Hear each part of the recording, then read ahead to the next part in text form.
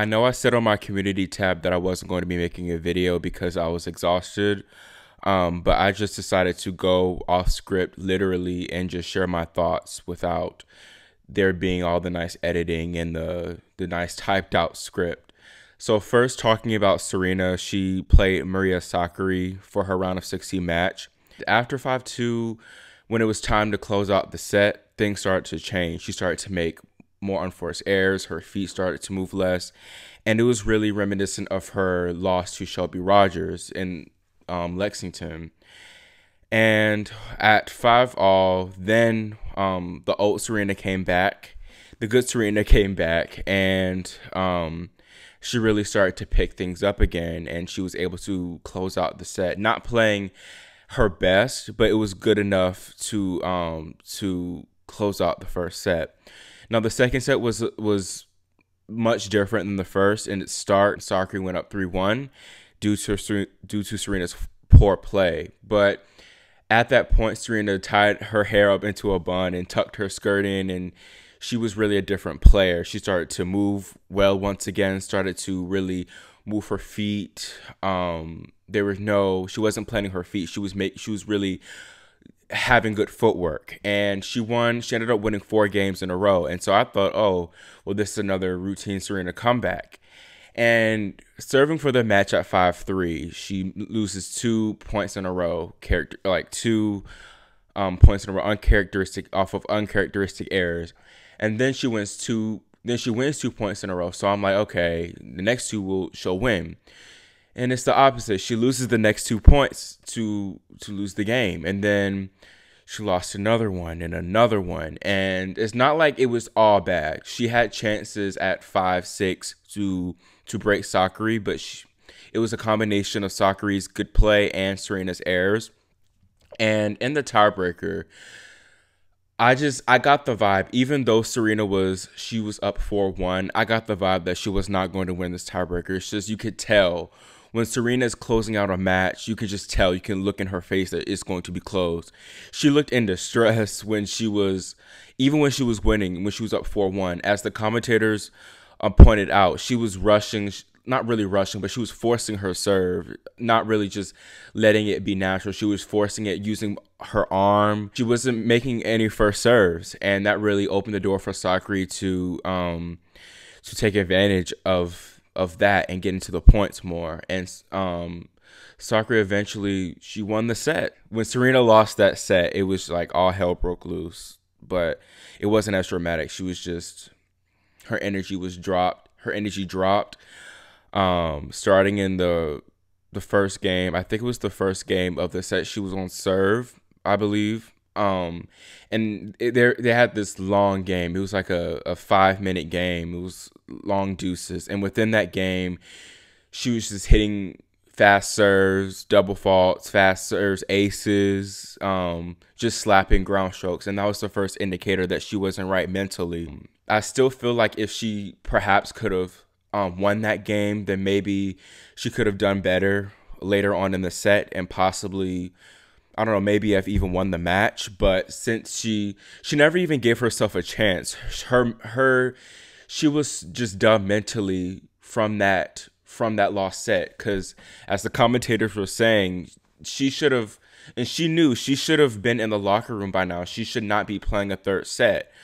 But here she was fighting to stay in a match that was already delayed an hour and a half due to rain. So she definitely did not want to be out there. And then another good point that the commentators, ESPN commentators brought up was that she was going to have to play again against Konta, who is a tough opponent and who was playing well. I don't know. I guess it would be qualified as tanking, because when you think of tanking, you think of Nick Kyrgios, Bernard Tomic, just not caring, slapping the ball around.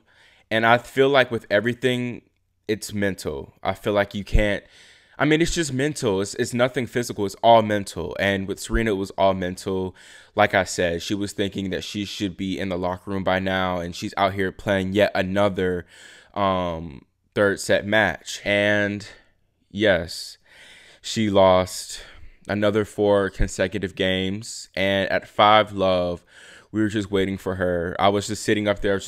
I was doing my math homework, just sitting up here waiting. Okay, just please, just let it be over with so I can just turn off the TV. Because I don't know. I didn't want to turn off the TV. I just wanted to watch until the end of the match. But bizarrely enough, or oddly enough, she kept fighting in a way. Like she was still tanking in a sense. I don't know. I'm kind of tentative with using that word because I think just mentally she was just gone. But anyways, she was still kind of fighting, especially she faced like 6 match points. And she just refused to give up. You would think that she would just double fault and throw in the towel or slap a ball in the net, but she did not want to give up. I can understand that. I can understand just not caring about the other points, but still it's match point. You're 1 point away from losing and you do that.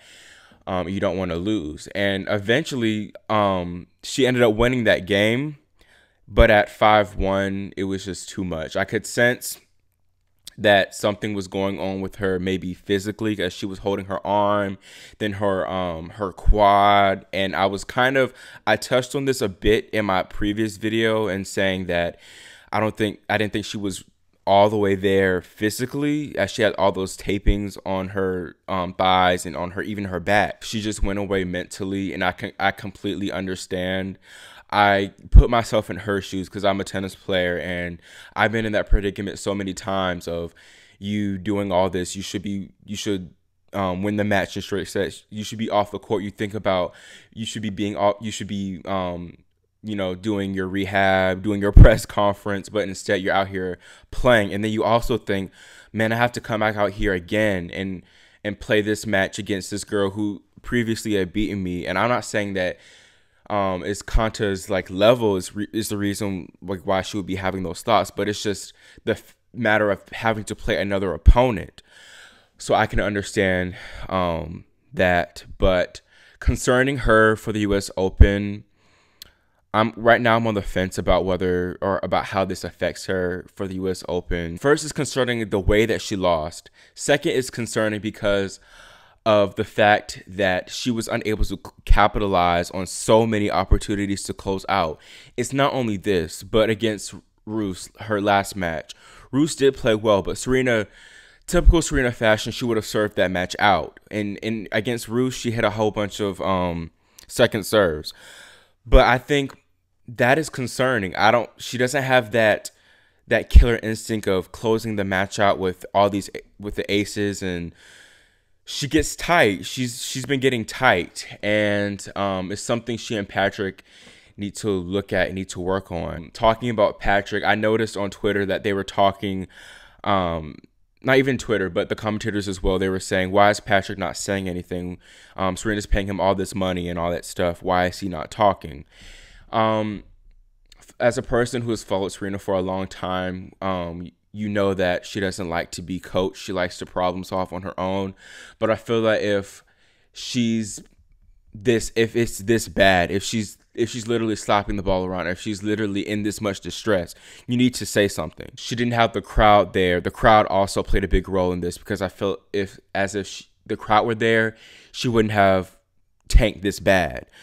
So the crowd wasn't there.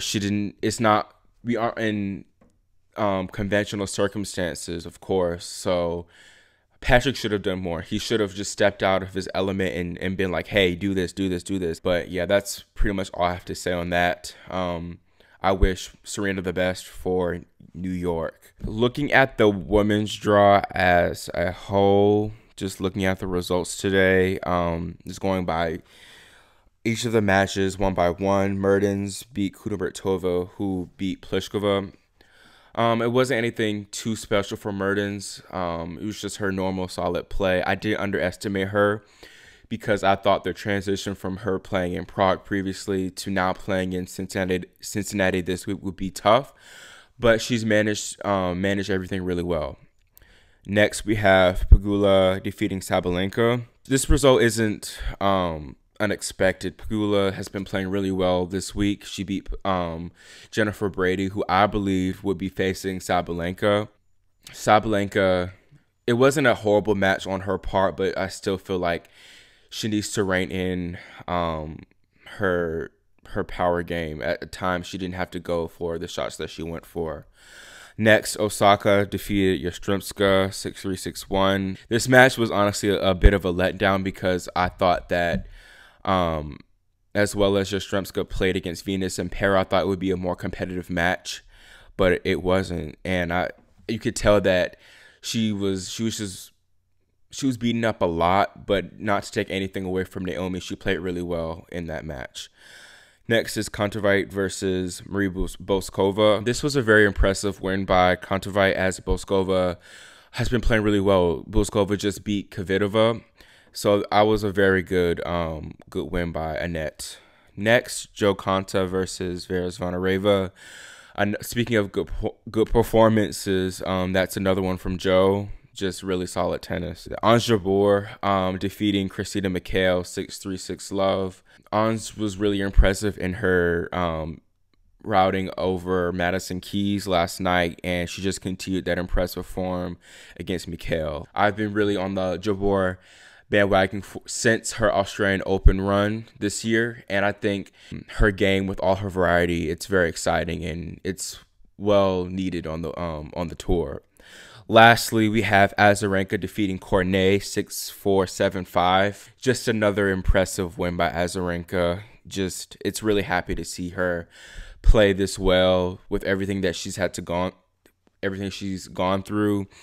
It's just really inspiring. Just looking at the draw now at the matchups, we have Mertens against Pegula, Osaka against Kontaveit, Konta against Sakkari, and Jabeur against Azarenka. I think all of these matches will be great. If I'm taking picks, I'm going to pick Pegula over Mertens just based off of how well she's been playing. Not to take anything away from Mertens, I just feel like Pegula has just been playing really, really high level tennis this week thus far.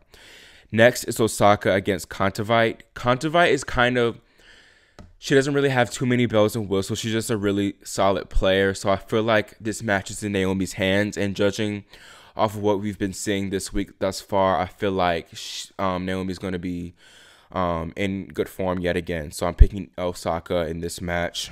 Next, we have Konta against Sakkari. To be honest, I said that if Sakkari beat Serena, I'd pick her to reach the finals. But to be in total honesty, Sakkari didn't play up to her potential in this match. I'm not saying that she played bad, because she played well, but she didn't play as well as she did against Goff and against Putintseva. Judging off of Konta's match today and Sakkari's match today, I would pick Konta.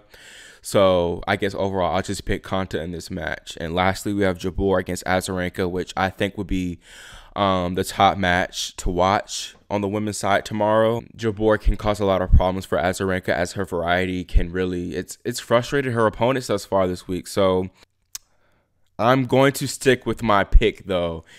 My pick that I made yesterday. I'm going to say Azarenka will reach the semifinals. Now, moving over to the men's side, going through each individual result today. Djokovic defeated Sandgren 6-2, 6-4. It was a really solid match from Djokovic. Good improvement from his match yesterday against Berankis. We have Medvedev, who beat Benedet. Benedet beat my predicted finalist Fritz. Just a really comprehensive victory from Medvedev. Now we have Bautista Agut against Khachanov. Really good comeback win from him. From Agut, I was watching that a bit, and I liked how he was able to turn things around and really change up his game plan to frustrate the Russian. We have Opelka against Berrettini. Opelka's been really impressive this week, and I'm not surprised at all with him defeating the 6th seed Berrettini. He can defeat just about anybody with his big serve. Not only that, though, he's really good off the ground. Tsitsipas over Isner in 2 tiebreak sets. Really, it was just Tsitsipas being the more clutch player at the end of the day. Raonic beat Murray comprehensively 6-2, 6-2. I did see a little bit of it, but judging off of what I saw and the scoreline of 6-2, 6-2, I just believe Raonic was too good, and Murray playing back-to-back matches, playing 3-set matches against Tiafoe and Zverev. It was just a lot, and Raonic was just a step up in class, honestly. And lastly, we have Krajinovic, who beat Thiem. He beat Fucsovic with the same score today, 6-2, 6-1. And I'm really impressed with his performance. The last topic I'm going to be discussing in this video is Nick Kyrgios. Ben tweeted about Novak talking about finishing the year unbeaten as he's 20-0 on the season so far. And in response to that tweet, Nick himself tweeted, "Hell of a tennis player. May go unbeaten in 2020.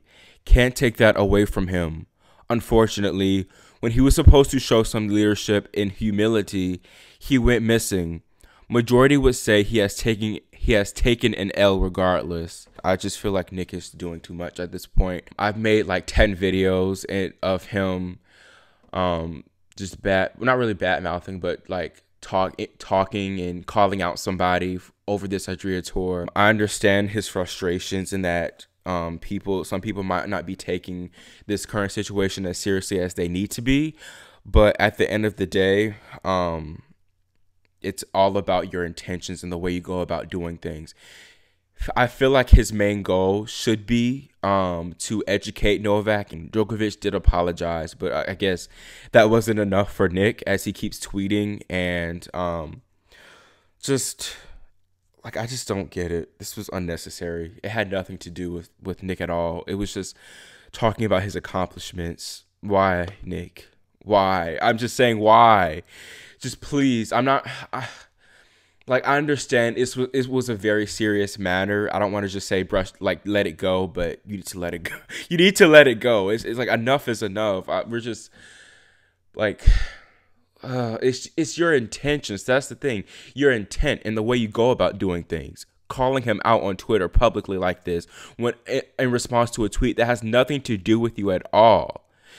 That makes people not have respect for you. George was even saying it. I sided with George and him saying that him publicly calling out the players like this, it makes them not even care about what he's saying. Like you need to do better in your delivery and your response. It's getting really weird. It's not looking good, but that's really pretty much all I have to say about that. I do hope that Nick finds peace with that.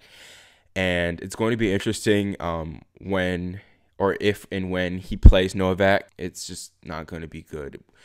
Just in general, when Nick gets in those press conferences, he's just gonna let it rip. But yes, that's all I have to say for this lengthy, messy video. I know it's unconventional, but if you did manage to stick around to the end of this like 20-minute video or so, let me know whether you liked this style of video. I know typically I write stuff type out my stuff on a script and just go off of that and edit, but this was just me having no script at all. Just, oh my God, I'm shaking the camera. Just speaking about how I feel because I'm just too tired to do a script and just edit.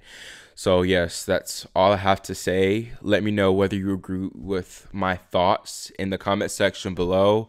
Make sure you subscribe and click the notification bell so you're notified whenever we post new content. Also, thank you guys for 4,000 subscribers and have a good day.